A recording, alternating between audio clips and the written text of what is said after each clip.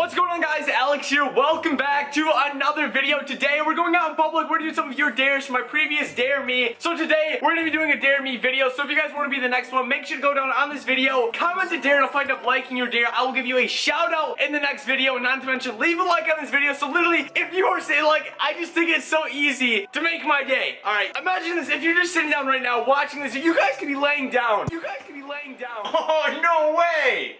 So with all that being said, I do have to run to the gas station right now because literally the Mustang has like 10 miles until an empty tank, which is like blows my mind because I just put $20 in my gas tank like yesterday. I don't like, where's it going? Oh,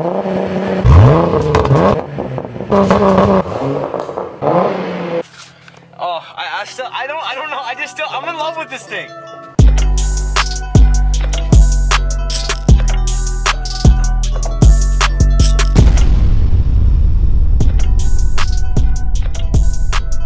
Alright, so there's been a quick change of plans, guys. I filmed that intro in the previous car clips like over 3 days ago, and every day after that clip has been like stupid busy, so I haven't been, oh my god, you guys hear my phone right now?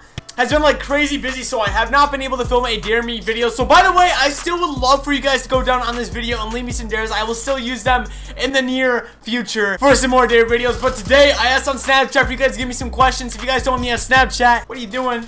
Add me on Snapchat at AlexGoPow on your screen right now. But guys, I have a few questions. I chose a few out of many, so let's get right into it. Chris Redstone asked, what's the most regrettable thing you've done on the internet? Now, this was back when CSGO gambling was at its absolute prime. I was doing so freaking good on CSGO. Like, I think I was up around $3,000 US in profit. I was having a hell of a time, and I got to the point right before I went to work. I got really happy.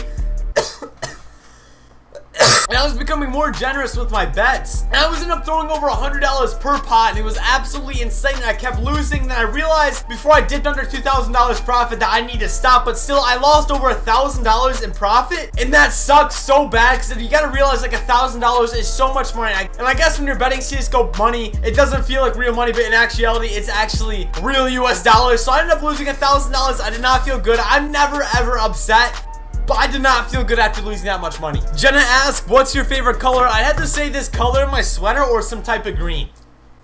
Ryan Walls asked, are you gay? I'm sorry, I'm not gay. I didn't really know if I struck off that image. Dustin Clasayu says, have you ever did a drug? And I can put this on my life. Believe it or not, I've never done an illegal drug in my entire life. Like, entire life. When I was in like 5th or 6th grade, all of the parents like told their kids not to hang out with me because I used to skateboard a ton. I had like, I guess I gave off the image of some druggie. And yeah, and it's kind of ironic. We fast forward 5 years, all of their kids now do drugs, and I guess I'm still clean. Damn, what the f— I can't get a break. There's so many Snapchat notifications. Castle.